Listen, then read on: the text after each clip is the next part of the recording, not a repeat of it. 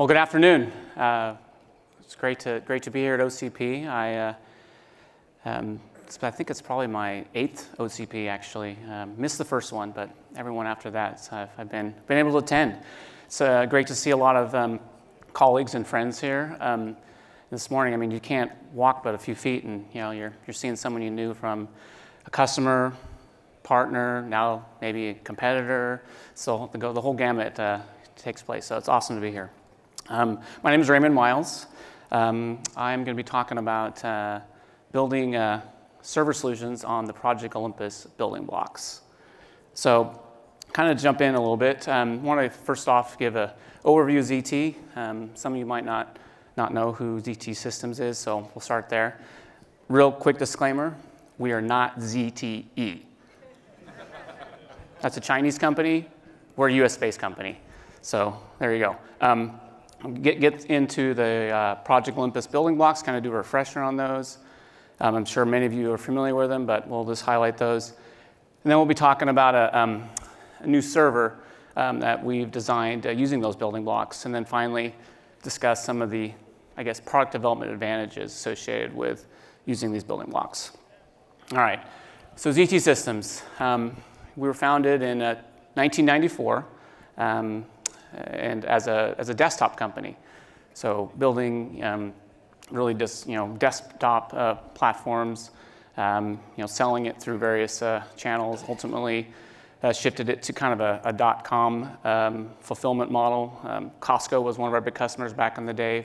Some of you might have seen it. And ultimately, we shifted the company in 2004 to focus completely on the server market. So. And now the entire focus of ZT is building servers. We're a private company, and we really don't do a lot of marketing. So hence, a lot of folks don't know who we are. But anyhow, our marketing guy is very excited about this event because he gets to do something. We are a U.S.-based company. We have global, but we do have global operations to support our customers. So. The predominantly of our operations are here, but we do have a global presence. We have really been formed by, and evolved through working with our customers. And this statement of built for hyperscale is a very foundational element of how we do business. There's that tagline there, partnering from whiteboard to data center.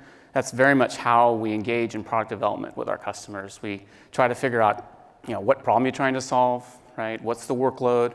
How do we build a server and a solution to deliver to that, that problem statement? Sometimes that's as simple as, it's a cost kind of model, right? I want the cheapest dollars per terabyte server possible. Sheet metal and drives, go make it happen. Or, there's a certain performance profile, or there's, various elements that come into play when we're building product. And so it's optimizing server hardware for a workload or a different business case. And that flexibility and willingness is how we engage our customers. But the flip side of that is also ultimately on the business side, right, of supply chain and fulfillment. As we support these hyperscale cloud customers, I mean, there's I'd call it, the promise of infinite capacity, right? There's someone that wants an instance type, or they want a new server, they want something, and they expect it just to be there, right? I want 10,000 of these so I can render a movie, or whatever it is, whatever problem they're trying to do, it needs to be there. But somebody's got to deliver that, right? It's actual infrastructure. It's servers, racks, processors, memory. I mean, the whole thing has got to show up. And we've really honed, I would say, the expertise to be able to do that in partnership with our customers. So it's anyhow, it's designing is one thing, fulfilling that promise of infinite capacity is another, and we've done really well there. And then finally, we have to be able to manufacture, right? So we do our manufacturing and build really mostly rack products now, and doing that at a high level of quality is critical. It's absolutely critical to our business. All right, so that's kind of a quick overview. Now I want to shift gears and talk a little bit about the Project Olympus building blocks. So they're I'm sure that many of you are probably familiar with these, right? You've attended sessions on them. But for our purposes, the motherboards, there's several motherboard flavors. These are really set up for flexible expansion, right? There's PCI and other things you can do with the motherboard to build different products. There's the power supply, the 340 watt three-phase power supply, and at a data center level, it's a very efficient design, with great redundancy. This universal PDU is honestly one of my favorites because it's really kind of low tech. There's not a lot of excitement in a PDU that's got an adapter plug, but operationally speaking, this is huge, because again, we deliver racks. And if you have to define your rack SKU based on a PDU for global deployments, you end up, same L6 or same server turning into 10, 15 SKUs, and it's just not manageable. It's really very complicated. But this is a very simple solution, really. Give me a universal PDU, and off you go. So that's a really, really nice add. And there's the rack. It's a 19-inch rack. Nothing too exciting about the rack. But you need that standard to build within. And then finally, the rack manager provides a really good foundation for server management for these solutions. So from there, Project Olympus has several server building blocks, right? So you've got the various flavors of processor compute nodes with Intel, Cavium, Qualcomm, and AMD, all having contributions there. And those are fantastic, serving either as compute or head nodes for other applications. So then there's storage. There's the HX88 and the FX16. Depending on you need some cold storage or more performance storage. There's some nice options there to build on. And then finally on the GPU side, there's the HGX1. So to kind of round out the server portfolio, and all of these fit within the Mount Olympus rack and framework, blind mating into MPDU, and off you go. So in the space where there's really a hole right now is in that GPU space, and that's where today we're going to be announcing our server solution. I guess we've got to get a name for this, but it's basically a 3U expansion chassis, right? PCI expansion chassis. And this is really targeted at, GPUs or FPGAs or other PCI devices that, you need to be able to have a platform for those. So, when we looked at this design opportunity, right, we focused on what are the building blocks that we could use as a base for this design effort. And, I've listed them here. We started with the Intel motherboard, right? The 1U heatsink that's already been designed and validated, the power supply, the PDU, rack, and rack manager.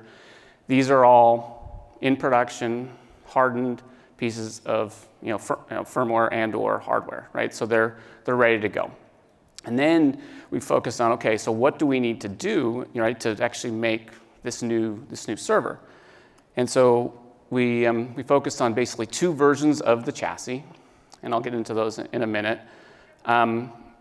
Riser cards, and as we looked at these riser cards, obviously we had to do quite a bit of design work on simulations and validating the topology, making sure that we'd have robust timings, and that the design overall would not only electrically work but be manufacturable, be serviceable, right? The whole gamut. Thermal, with ducting and cooling, had to do thermal simulations, ensure that we could cool this thing, right? Because the kind of devices we're going to put in here, they're pretty high power, and they have various thermal characteristics to be met. So we focused on those, and then finally the PDB power distribution board that basically took the 3 Mount Olympus power supplies, put them together to make one power supply. So those are the pieces that we focused in on our design efforts. So with that, this is kind of a little bit more detail on the actual server design. So you've got both 6 double wide 300 watt by 16 PCIs, or the other configuration is 12 single wide 75 watt by 16 PCI devices. So again, that's kind of the meat of this design, providing that compute in the horsepower of those expansion slots for the server. See the power supplies there. It's blind mated, so again, these three power supplies that are connected with the PDB, they blind mate right into the PDU in the back of the rack. So maintaining that usage model for the design. Again, the whole premise of this is that we started with these known good building blocks, right? And so our focus was really on validating the other pieces, the pieces that we had designed, and to provide, really a lot more optimized time to market. So what are the advantages, right, of this approach? I kind of hit on some. One of them is, as you look at this cloud market, you have to have flexible designs, to basically take one platform to support a lot of use cases. So, with using this, we were able to configure this thing and provide, honestly, a platform that had a lot of flexibility, right? But then from there, we were able to, really focus again on the parts of the design that we owned, right? To basically move this thing faster through development, right? We also were able to lower the costs, right? So if we don't have to develop a motherboard, we don't have to develop a heatsink, we don't have to develop all these other pieces, just take those off the shelf, lowers our risk, right? Lowers our costs, and allows us to move, really the time to market advantage faster, right? Because in this cloud market, really, the whole success criteria is that configuration and optimized solutions, but doing it, fast, right? Over and over again, we get hit with requirements around, it's got to be there tomorrow, right? We got to go faster, and so using these building blocks has been a huge advantage, particularly in this design, to move this product faster. All right. Well, that is my presentation. I will open up to questions.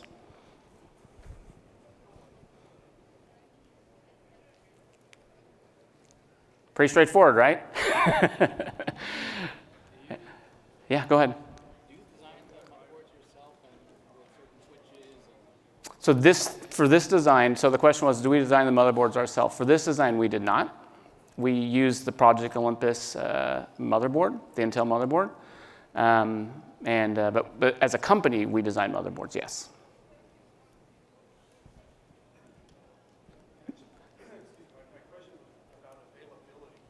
Availability of this design, yeah. So good question. So right now we're still in development. We will be, being in production second half of this year, right? And we'll be planning on, obviously contributing this to OCP and going through that process once it's completed.